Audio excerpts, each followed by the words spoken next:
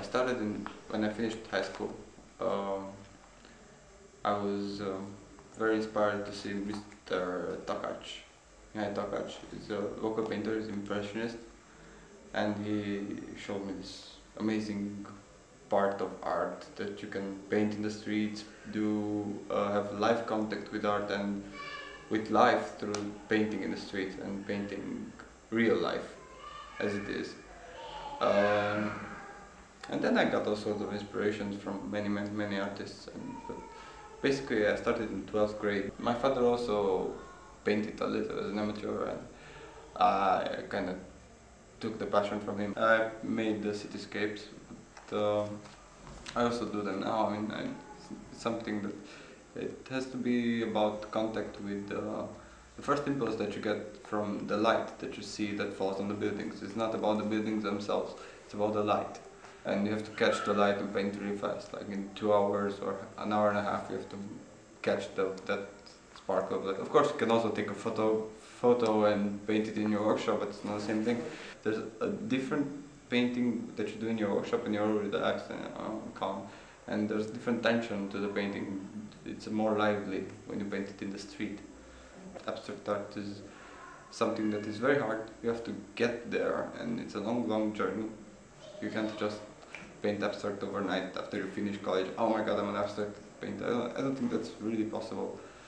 Like Mondrian, he had the tree, and the tree became the, the squares, but he had the tree at first. It was the tree.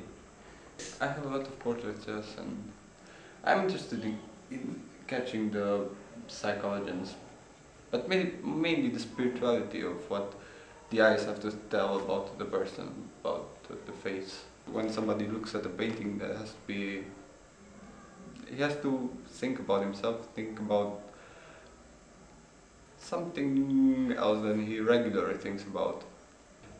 I like to paint a lot with the knife, with the palette knife, because I find it reduces your ways of expression and makes you become more sincere.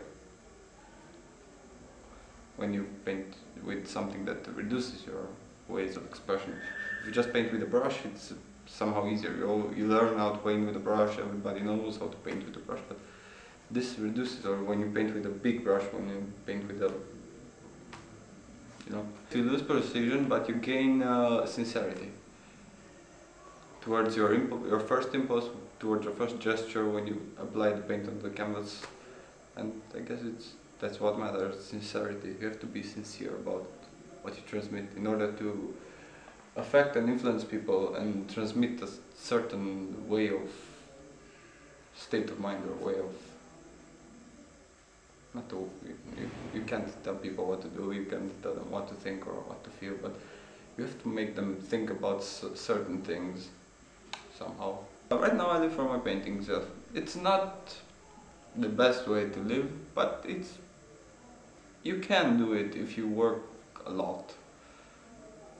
And if you accept the fact that it's also a job, it's not just art. If you get the portrait commission, you have to do it because you need the money. If you get, I don't know, you can't just pretend. The concept of art for art exists for 100 years or so, maybe more, a bit more, from Monet on. But Monet was very rich.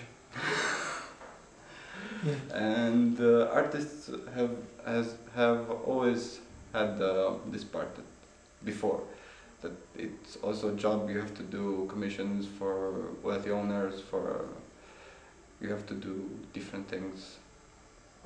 There are some galleries in Bucharest, but some galleries, and that's Bucharest, they start to appear more and more galleries, but it's very hard. It's still, there is the job of someone who represents an artist, it doesn't exist here yet, truly, how it should be. And it's very hard because you have to also sell your paintings, you can't just paint and mind your own business and someone else takes care of your stuff. I was also shocked. I went in Debrecen, it's a small town in Hungary, and there were like 12 private galleries and of 3 or 4 state galleries, who all represented some artists and had curators and everything. And it was a small town. And I was like, okay, there's a big difference between Romania and Hungary for that part. Here it's very hard to. I mean, it's not hard to sell. It's hard to sell at what it's worth, for what it's worth. That's the problem. The prices are. You have to accept the fact that here in Romania there are some salaries, some limitations of salaries, and you can't have the prices you have in Hungary, or Hungary is not a good example because there it's not so easy either. But in the rest of Europe, I mean, in Western Europe, it's somehow different because Romania has been through a lot, and it's been 50 years of communism, then 20 years of I don't know exactly what is going on still. And it's not okay. The country is not doing okay, and the government is not really. It's more like a guerrilla government. It doesn't do anything for the people. It just take care of their own little interests, and somebody took power after 1990, and that's it. They change roles. Now it's the opposition that leads. Now it's the other one, but they still do the same thing. I mean, they still steal. They don't do anything. I think it's very important for your own evolution not to overvaluate yourself, because you have to focus on the evolution itself, not on the finished product. And what matters most is when you do the painting, the moment, the process, the way you feel, the way it makes you feel. That's what matters most for me than the painting itself. Even though the painting itself becomes something else afterwards and becomes something else for other people, but for me, as a in a personal way, it just becomes something else. It becomes a step in what has to be something else.